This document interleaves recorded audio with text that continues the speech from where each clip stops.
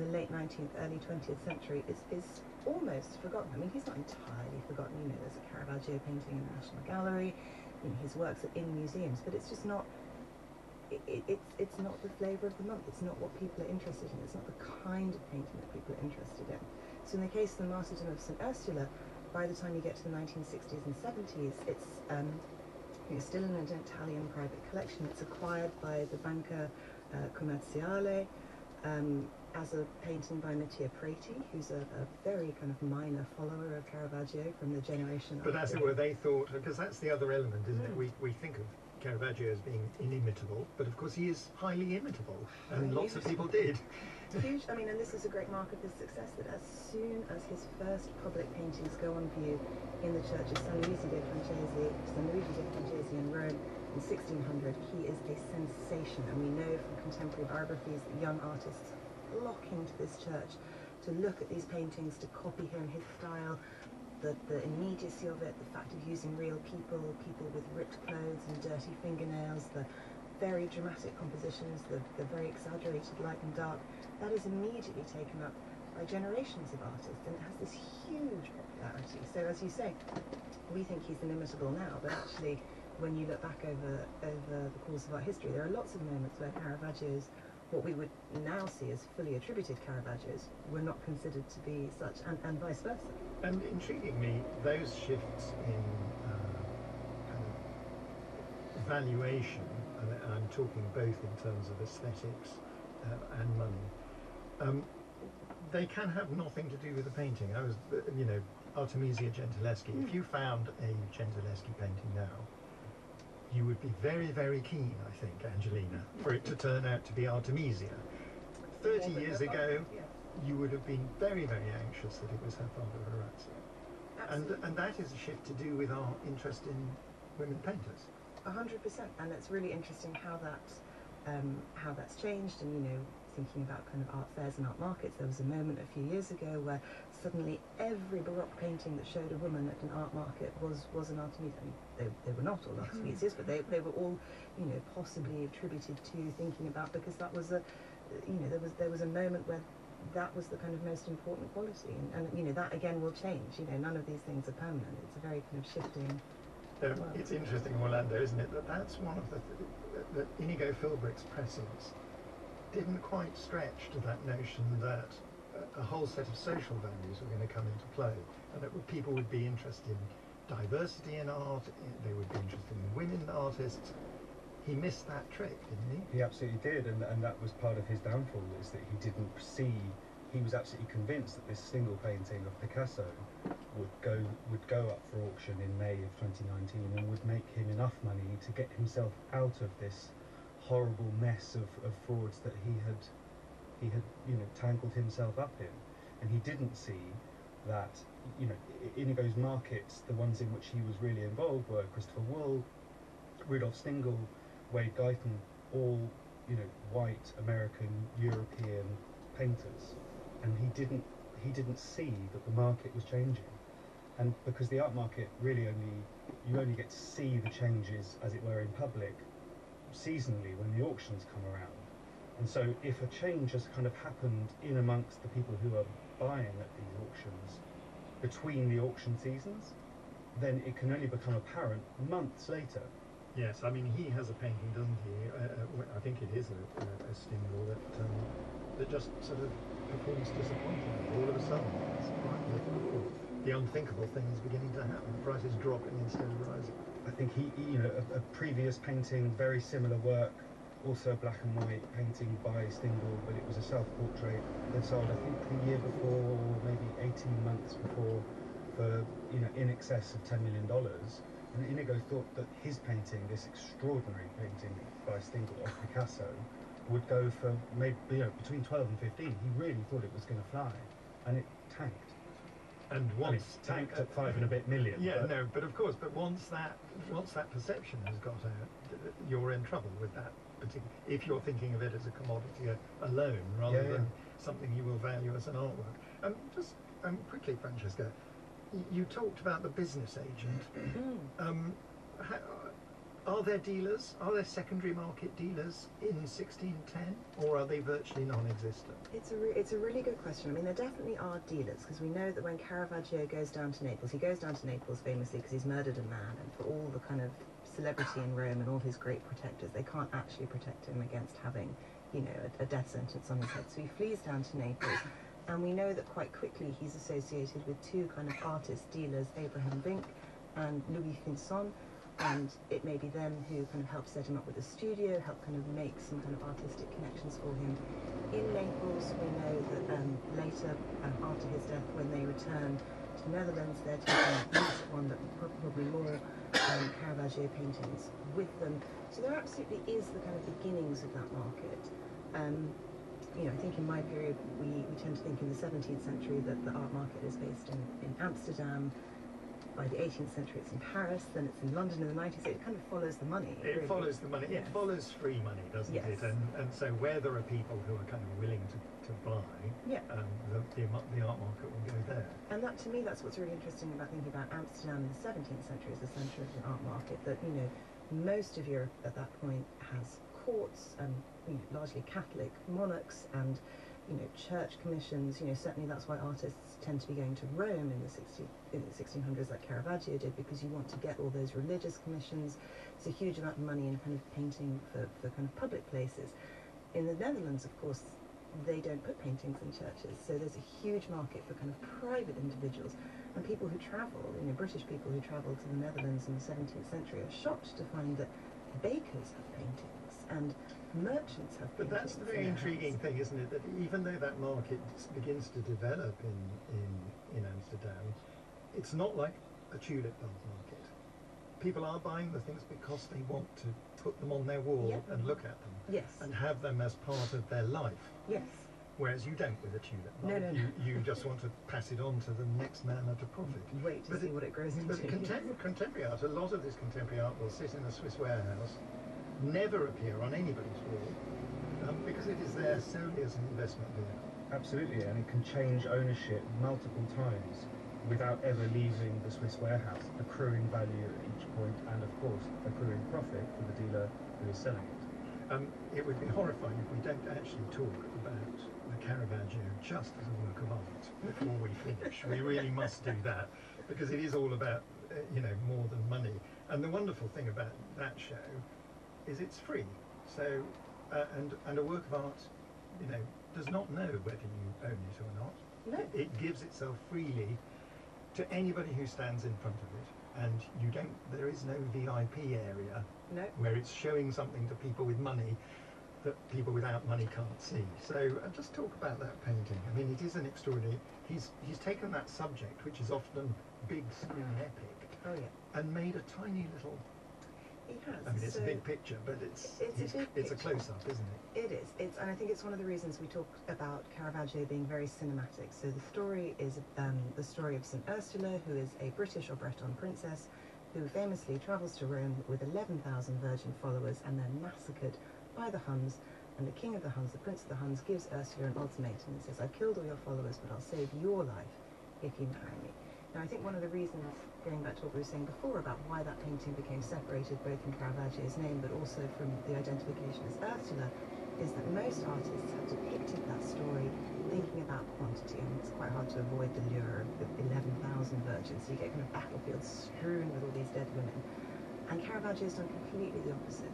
He has given us a very tightly cropped, up-close, personal scene. There's kind of, it looks as if there are 5 people there. I think there's probably 7 actually, looking at the kind of helmets in the background, in a very enclosed space, and everything is playing out across a very small amount of space. So you have on the left the Prince of the Huns, who's just fired a fatal arrow. It is the decisive moment, as they say It in is. photography, isn't it? That the exact moment of her martyrdom. It is, and Martin Scorsese, the director, who's a great fan of Caravaggio, talks about Caravaggio as you come into these paintings in the middle of the action, and it is exactly that. It's a kind of freeze frame. So the fatal arrow has just been fired. There is a bystander between the Prince of the Huns and Ursula, whose hand is desperately reaching out to try and prevent it. Ursula herself is framing this fatal wound in her chest. I mean, we're literally looking at her in the moments in which she's dying. It's Well, very powerful. she has a look of sort of slight astonishment, but it's that it doesn't hurt yet. You know, it's that's Yeah. how instantaneous it is. And it's a choice, you know, it's something she's choosing. Have you seen it, Angelina? Yes. You've been to see it? Yeah. Yes, it's wonderful, and I think part of the allure of old masters is that we need to keep on the ability to be able to read them and to interpret them and to be familiar with the subject matter, and subject matter plays a vital role in provenance. Being able to identify something correctly, a theme, and then analyze and consider what its possible titles might be and what it's previously been referred to is really crucial to the tracing exercise. It would be quite difficult in this case to know that it's St. Ursula, wouldn't it? Absolutely. Just from the image itself. It's a really uncommon way of doing it, and especially if you imagine that painting under really thick yellow varnish, really, really dirty, and you're only seeing it in the small black and white photos, most art historians up until the kind of 80s were, you'd miss that Caravaggio's included his own self-portrait in it. Well, Easy to do, perhaps. Yeah, well, of course, that's the kind of the intangible, isn't it? Once you know it's a Caravaggio, you think, oh, that must be Caravaggio. It is But until you know it's a Caravaggio, it might just be Exactly. a bystander. Can you explain one thing to me, just quickly? The enormous difference between the bystanders and the Huns, King's collections, and Ursula's. Yes. She looks as though she's made out of marble. It's as though she's instantaneously been converted into a memorial for herself. Yeah. Pale. She's very, very pale. It is, as we've said, with the history of being put out in the sun, it's a painting that's had a complicated conservation history. However, that pallor, and Caravaggio's pallor as well, actually, because he's also very pale. He's more sallow, though, isn't he? But he looks ill to me. But yes, that pallor for her, I think, is absolutely a deliberate decision. And to me, there's often something metaphorical about the light in Caravaggio. So, however awful that martyrdom is, it is something she's choosing. I think there is something about the kind of light of faith, as opposed to the darkness of everyone She's around. already becoming a Yes. saint. We have limited time, I'm afraid. Thank you to all of my guests, the art historian and provenance expert Angelina Giovanni-Braga, Orlando Whitfield, his Glitters is out now, and Francesca Whitman, curator of the last Caravaggio at the National Gallery. It's there till mid-July. Do go if you can. Many thanks to today's studio engineer, Duncan Hannon. Next week, Kirsty Walk is joined by Marilyn Robinson. Thank you and goodbye. Start the Week was presented by Tom Sutcliffe and produced by Katie Hickman. Now, if those figures aren't making sense, there's help on the way this Wednesday here on Radio 4. I'm Tim Harwood. Here at More or Less, we're your weekly guide to the numbers and statistics in the news and everyday life. The average weekly shop, £110 more. 32.6 million GP appointments. 90% of fish and chip shops were selling shark. And when those numbers don't seem to add up, we're here to crunch the calculations. I did look at some data. No question or number is too big or too small, from the entire government budget to thousands of missing cats. A new series of More or Less with me, Tim Harford, starts on Wednesday morning at 9 on BBC Radio 4 and on BBC 7. In quarter of an hour, Woman's Hour is discussing the long-awaited report into the infected blood scandal. Nuala McGovern will be speaking to Claire, who's been campaigning for years for the wives and partners who became infected with HIV to be heard. That's at 10. Now it's Cafe Hope with Rachel Burden. Hello and welcome back to Cafe Hope, our virtual meeting place. A little corner for coffee, cake and conversation. We hope it's somewhere people can let off a bit of steam and open up about the challenges they faced in their lives, but also the way the human spirit can respond to those moments, and sometimes, in the case of our guests here, turn it into something good, something transformative. There is enough bleakness in the world, and one thing I can tell you is that all our visitors will leave you with a bit of a lift, and I know the next guy coming in the door fits that bill. Hi David, all the way from Belfast. How are you? I'm very well. Good morning. How are you? Yeah, great to have you here with us. Can I get you tea, coffee, cake? Cake, please. Cake? Straight in there. I've not heard such enthusiasm. I'll sort it out. Is lemon drizzle okay? I'll be ready, yeah. Perfect. All right, coming your way right now. We talk about transformation. Actually, Belfast is, of course, a city that's transformed itself in recent years. What's it like growing up there as a teenager these days compared to how it was when you were younger? Oh, these days it's bliss.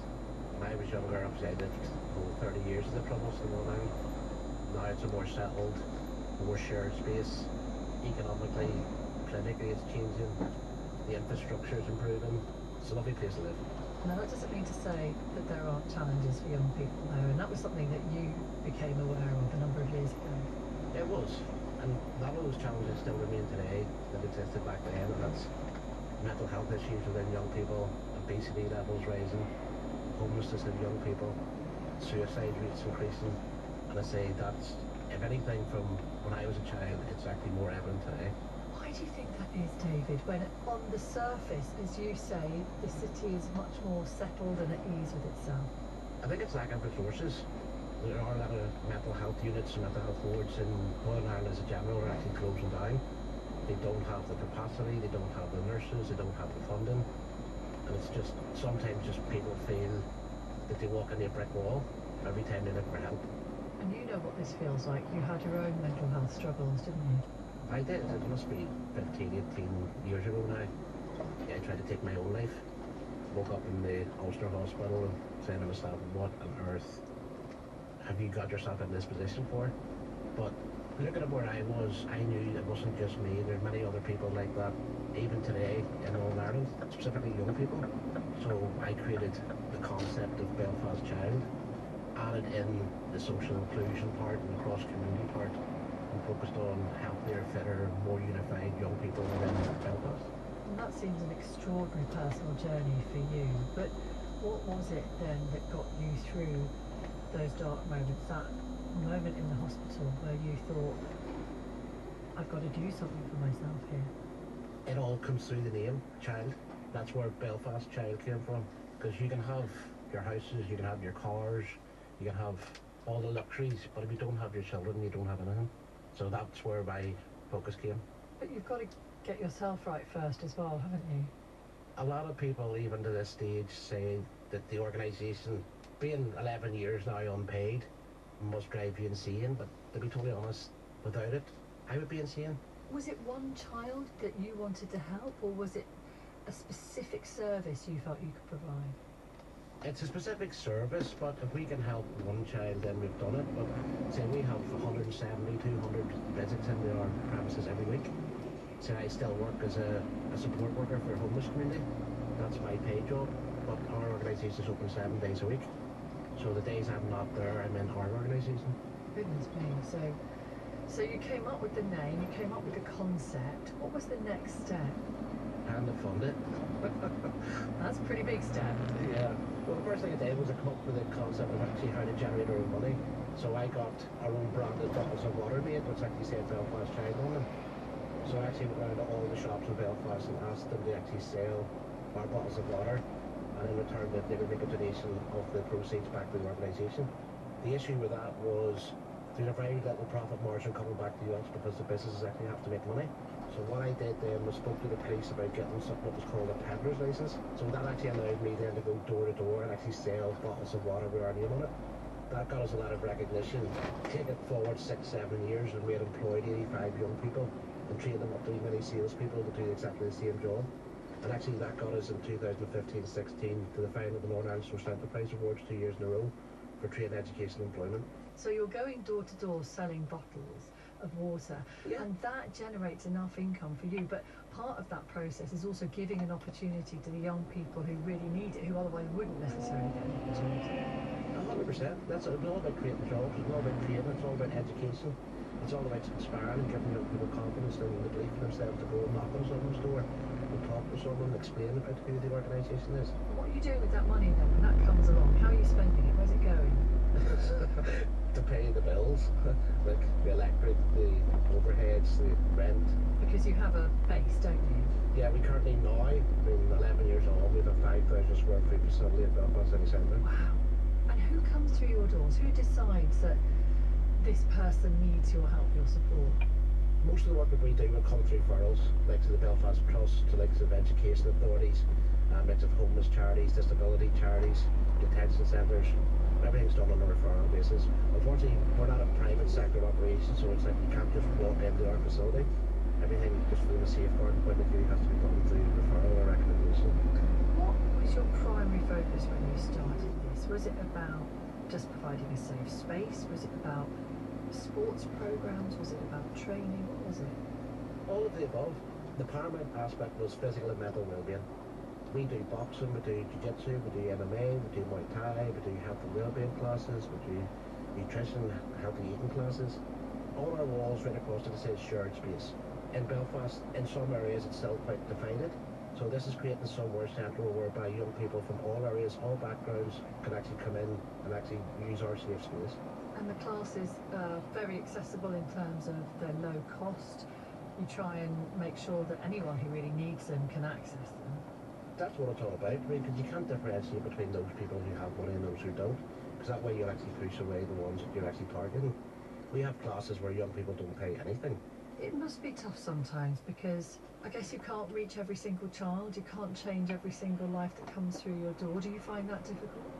We do find it difficult because we're stretched beyond capacity. We can only really deliver what we can do ourselves. I mean, we've always said if we had the backing financially from larger organisations, imagine what we could do. This is what we've actually done ourselves. I mean, all the maintenance is done by me, all the cleaning for the most part is done by me. I take the vast majority of the costs to keep the cost down. It's just one thing, you just have to find the answers. This feels like a total life commitment from what you're telling me, David. 100%. How many hours a week are you working in total then, including Belfast Child? I would even like to write that down and let my wife see that. I bet. When do you see your wife? After 8, after half 8. Oh my goodness. So how does she cope with that? It's my fault. It's pretty much, it's your baby. Do you know what I mean? It's your project. She knows I'm never going to walk away from it, so she's acceptable of that. But would rather I did give it away many years ago. It's tough. It puts pressure on a family, this kind of thing. It does. That's the downside. What are the upsides? Can you tell us about any particular stories or children who've been through your doors that make all of that feel worthwhile? Many of them actually come at different stages of their journey. But it's actually when you see young people going from, I can't do that or I won't try that, till, look at me, I just did that. It's inspiring them to get employment or education when they've just left school with no plans in place. One person in question, I mean, he came to us 7, 8 years ago, just on a work placement. And we really got him 2 jobs, and he's working those 2 jobs still. But he still, on his days off, comes back and actually helps us. And when people ask him, why do you do that? Because, I mean, he doesn't get paid either. It's like, well, Davey gave me a chance whenever nobody else would, so why wouldn't I be paid a favour? It must feel sometimes like you are stepping in where society has failed. 100%. It is. I mean, the same issues in Northern Ireland are the same issue. Staan voor heel kom waar, maar ik kan wel doen. Dat mij wordt eigenlijk tot ja.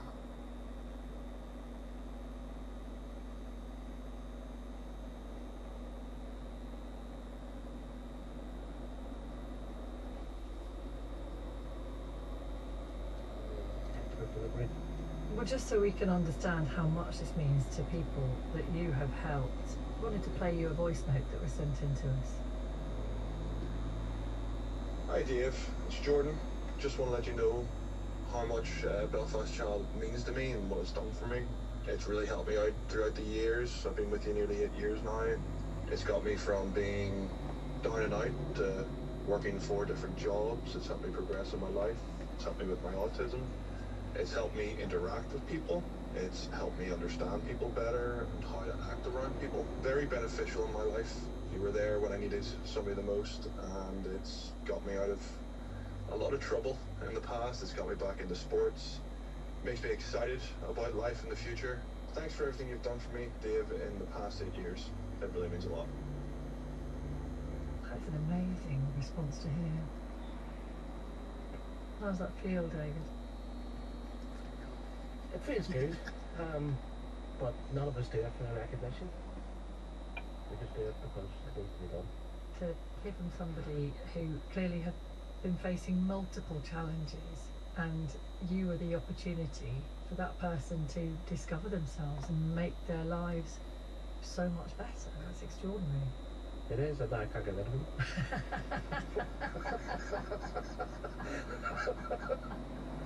It's a nice problem to have, though, isn't it? It is. It is. He's an asset, honestly. There's like days where I'm working in my day job, he would step in if he's not working and he would cover just to make sure everything's okay in my absence. What do you say to people who are listening who are thinking, oh, this is crazy? Why do you commit so much time to this? Because it's just one of them things you can't run away from. The problem still exists today. The problem will exist in 10 years' time.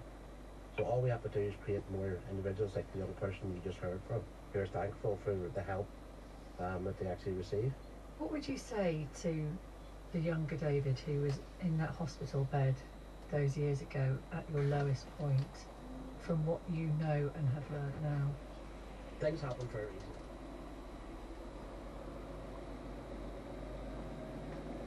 Da, din cauza guvernului de pe față nu mai văzut, cred că. Da, rotativă nu mi-au dat nimic. Este ceva de muncă, dar trebuie să aștept. Peste 4 săptămâni plec înapoi, după cum am programat vacanțele și mi le-au aprobat chiar. Și atunci nu știu dacă o să-mi dea rotativă. Asta e, merg după cum bate vântul. Est, vest, nord, sud, voi vedea. Va fi o vară incendiară. Privileged to meet you. Not a problem at all. Thank you, David Boyd from Belfast Child. It blows my mind how much time, effort and energy people like David put into their projects. I think you've been blown away by some of our guests too. Loads of emails coming in to cafehope@bbc.co.uk, like this for Graham Burton, who helps run drone searches for lost dogs. Ben says, I heard this brilliant work by Graham, and Steve agrees, who just says, what a lovely chap. And you've been telling us about the projects that you've been involved in, like this from Louise at Lindholm Oldmore Management Group.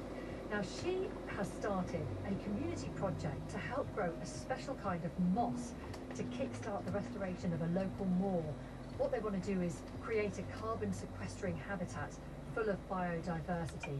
She says they've taken small samples of this special peat building mosses and volunteers propagate them in a new mossery. They then want to grow the numbers of moss plants and ultimately help start the process of rebuilding the peat. She says we see this as our way of doing something positive and practical to reduce carbon emissions and reverse biodiversity loss. It's really lovely hearing about all your stories. So please do continue to email us, cafehope@bbc.co.uk, and we'll see you next time. Cafe Hope was produced by Uma Dore-Swamy and Nikki Edwards. The news is coming up in a moment, after a word about a series starting later this morning here on Radio 4. The travel industry is booming. Global tourism is on the rise, and I'm not surprised. The excitement of discovering a new place is a feeling like no other. But here's the thing. Are we ruining the natural beauty, local communities and attractions we seek out so keenly? I'm Rajan Datta. Having explored the world, I'm now exploring how we can stop over-tourism, protect destinations and the environment from the negative impacts of travel. The Tourist Trap, with me, Rajan Datta, starting this morning at 11 on BBC Radio 4 and BBC Sounds.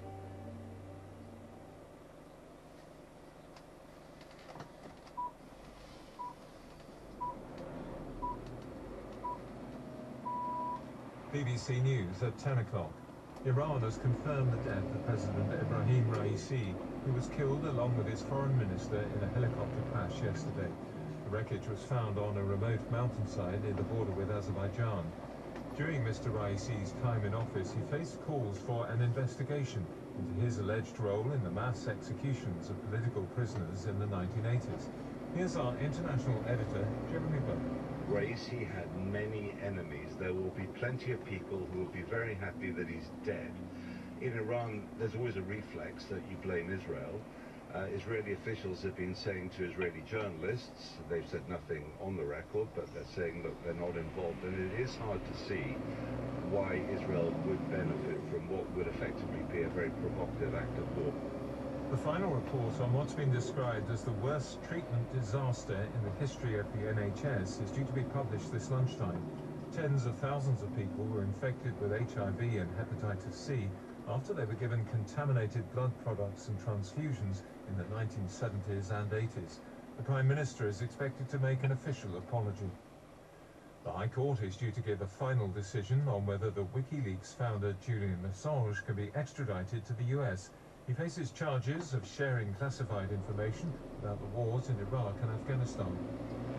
The public spending watchdog, the National Audit Office, says the government has no clear timetable for completing new post-Brexit controls at the UK's borders with the EU. Official estimates suggest the process will end up costing at least £4.7 billion. The government says it is making good progress. The French disability charity has said it's absolutely scandalous that more hasn't been done to improve accessibility on the Paris metro network ahead of the Paralympics this summer. APF France Handicap called the city's underground system a black spot on its Paralympic legacy. BBC News. Maria Callas was known to her fans as La Divina, the Divine One. In Great Lives at 3 o'clock this afternoon, Harriet Harman tells Matthew Paris why the opera star fully deserved the title. Now it's Woman's Hour with Neil McGovern. Hello and welcome to Woman's Hour. Well, in a moment, an interview with a woman who has, in her words, been traumatised by the infected blood scandal. Due to it, her husband died of AIDS and she has HIV. Her story is coming up in advance of the release of the final report of the public inquiry. And feminist theatre turns 50, which is an achievement. But how is it defined and what is there still left to do? I'll be speaking to my guests in studio this hour. We'll also be in Edinburgh to hear about the street stitchers, the antithesis to fast fashion, repairing and restitching on park benches in the city. And also, what was it like to have Anita Pallenberg, the actress, model, style icon, and at times heroin addict, as your mother? We're going to speak to her son this hour. You can text the programme, the number is 84844, and anything you hear in our discussions on social media, we're at BBC Woman's Hour, or a WhatsApp message or voice note. That number is 03 700 100 444.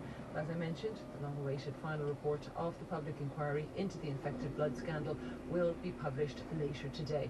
Now, the inquiry was announced in 2017. This was after years of campaigning by victims and their families. It's chaired by Sir Brian Langstaff. The inquiry will investigate the systemic failures over why men, women and children were given blood and blood products that were infected with HIV and hepatitis C. And this was from the 1970s through to the early 90s.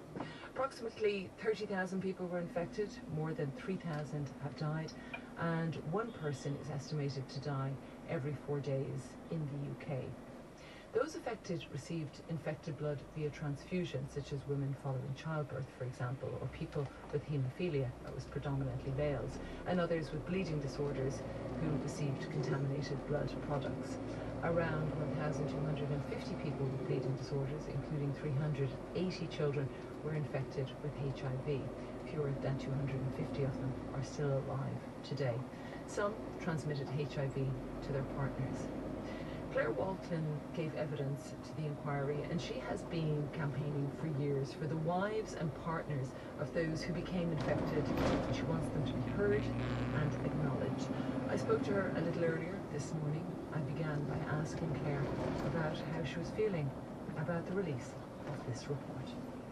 Huge anticipation about what's about to be revealed to the greater public. Of course, we know what's been going on for the last 40 years, but it'll be interesting to hear, directly from Sir Brian Langstaff, who's going to be reporting on what he's been investigating for the last 6 years, because this is about the truth. This is Sir Brian Langstaff has spent millions. This is millions of pounds of public money trying to get to the bottom of a scandal that should have been dealt with when it happened. And it's decimated people's lives, not just because of what happened, not because of the infected blood products, in my case with my husband who was a haemophiliac. This has been going on in my life for 40 years, but it could have been dealt with. And on top of that, we've then got the whole many years of the cover-up of the way we were treated, which is part of the investigation as well, is how governments reacted. And I'm bothered because of the way we have been treated in the past, that it will just Whether the cover up will just cover up again, that's a real concern. Yeah, but we may have our day today. Today will be the day when the news is there, the press is there, the media, the public are being, some for the first time, really understanding what went on. But then it's kind of, where will we be in a year's time? Let's go back 5 years to 2019. You were one of the first to give evidence to the inquiry then. What was your thinking behind that? It was really important that I, as someone who was infected through my husband, was acknowledged and the evidence was put into the public domain. Because until that time, and still, when the scandal is mentioned, we hear there's 1,253 haemophiliacs infected with HIV, and also they also would have had hepatitis C, it turned out as well. But you don't hear that of that many wives were infected. You just don't get that figure. And in fact, there was a press release that went out at the time with one of the lawyers I was with at that time. I'm not with them now, but they put a press release out saying 1,253 haemophiliacs were infected with HIV, and HIV that went on to develop AIDS. There's only sort of a couple of, whatever it was, about 200 or 300 that were left alive at that time. More have died since. And I said, you've not mentioned that wives were infected. And we knew a figure roughly of about 70 wives. But again, we haven't really got the proper figures. And I was told it's a press release, and you have to make a press release snappy. And I said, is not the deaths of 31 men, which was the figure I had at that time, snappy enough? And that's where my whole feeling, and I'm still watching it this morning, I've watched the TV, we talk about 1,253 haemophiliacs infected, over 1,200, 300 of which were children. It seems terrible, but not mentioning the fact that the wives